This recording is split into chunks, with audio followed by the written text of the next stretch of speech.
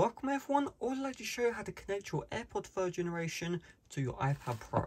So on the iPad Pro itself, you just want to activate the control center.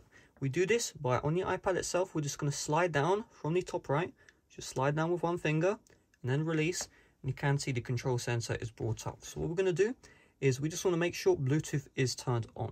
So if it isn't turned on, you won't see this icon looking like this with the blue and the white. You may see either this white outline with the black or a slash between that Bluetooth icon. So all you do is just tap on it to turn it on, and you should see here Bluetooth connections enabled. So just to make sure, just tap on it until you see that Bluetooth connections enabled message, and that means Bluetooth is turned on if you are not sure. So what we're going to do next is, once Bluetooth is turned on, we're going to get the AirPods 3, and we just want to open the lid of the AirPods right next to the iPad Pro itself. So let's open up that lid, and we'll just give it a couple of seconds.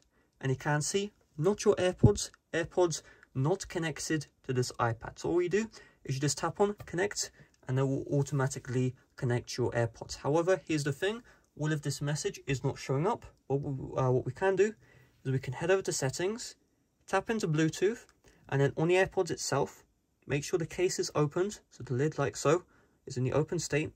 You want to go to the back, and you're going to see this white button here. You're going to hold down the white button.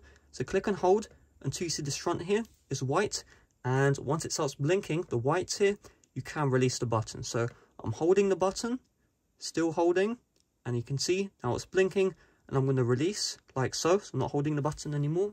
So you can see AirPods connect. If you don't see this here, you can tap on the X, and you should see under other devices your AirPods show up.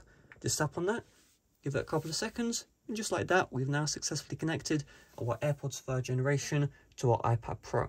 So that's all there is to it. Thanks for watching. See you guys later. Bye bye.